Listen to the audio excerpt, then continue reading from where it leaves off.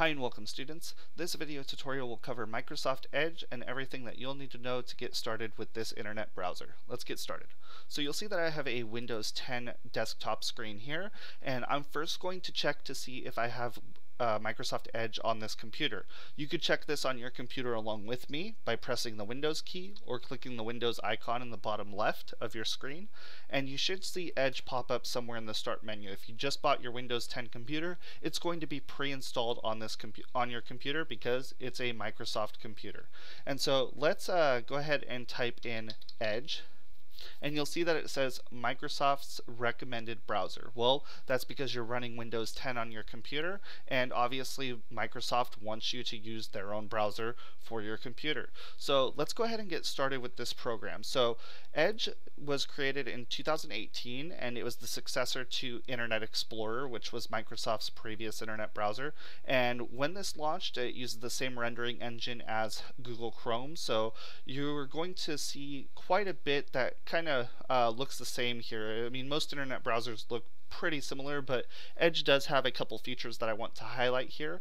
And so when you first open up Microsoft Edge, you're going to see this screen, and it says do more with Edge, the fast new browser built for Windows 10. And it's going to ask you to choose this as your default browser. Depending on if you like it or not, that's when you can choose if you want to use this by default over something like Chrome or Firefox.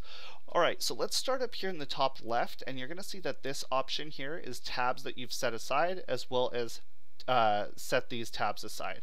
So let's say that I open up a few tabs. Okay, I'm going to open up Facebook here.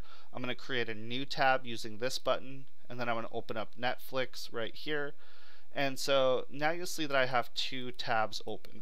What this does is this basically will hide your tabs for later on for use within the future. And so if I go right over here, and let's say I have Facebook tab active, and I click this button that says set these tabs aside, it's going to hide that tab. And the only way that I can view that again is if I go over here to tabs you've set aside, and I click this, and now you're going to see Facebook is in here. So if I click on that, it's going to open it back up over here. Okay, so those are my tabs, and you can see that Netflix is now in here. So again, I can click those to open those up. Alright, so now that I have these two tabs open, let's talk a little bit more about this screen here, which is our home screen. And you'll see that we have a back button and a forward button. Those are listed basically on every internet browser in the same spot.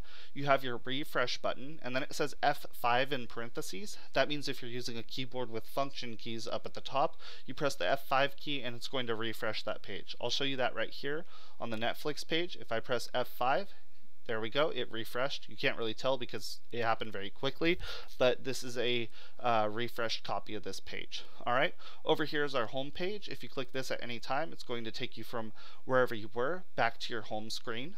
Okay, I'm actually going to close this tab down at the bottom. And then over here is where you're going to type in a search or a web address. Let's say that I search for Facebook. It's going to default going to facebook.com. Okay, and if I ever want to not go to default or not go to facebook.com, I can just hit a space just to search for the word Facebook, and you're going to notice that it searches using the Bing search engine. Now, Bing search engine is just like any other search engine, kind of like Google or Yahoo or anything else that you might use. And the reason that Edge uses Bing search engine is because it is owned by Microsoft. So owned and operated by Microsoft, obviously they're going to want to promote their search engine over something like Google, which you would find on Chrome or Firefox by default. Okay, now here's some Facebook, or here's our search for Facebook. We have all images, videos, maps, news, shopping, some of the same things you'll find on a Google search. And then right over here you'll see the address URL, as well as a few options to bookmark or favorite the page. Okay, and right here, this is your favorites hub. If you click on this, you can see all of your favorites, as well as anything on your reading list, books, your internet history, or your downloads. So that's all listed right here, and you can change the settings for this menu right here. Finally, this right here is kind of a cool feature. This is your notes feature, and this is where you could actually make some notes in Edge. And so this is actually probably easiest to do in this browser from what I could tell. And you can choose a pen color, and let's say I want to show somebody this information right here. I could circle that, and then I could actually save it right here as a web note. and I can choose the name and save it right into there. That way I could use that to send to someone, or if I want to quickly move that information to another spot on my computer, I could easily do that. And then you could exit the web notes by doing that right there. It'll ask if I want to save the changes. I'm going to choose no in this case. So that's what that does. Over here, you're going to see this is a share option. If you click that, it'll give you some options on how you want to share, either by copying a link or if you want to share it with Cortana. Okay. From there, you'll basically see everything else looks like a normal web browser, and so this was all of your normal website links. So again, the only other button that I have not shown is this tab previews, and if you click this, it'll actually show you what's going on every tab.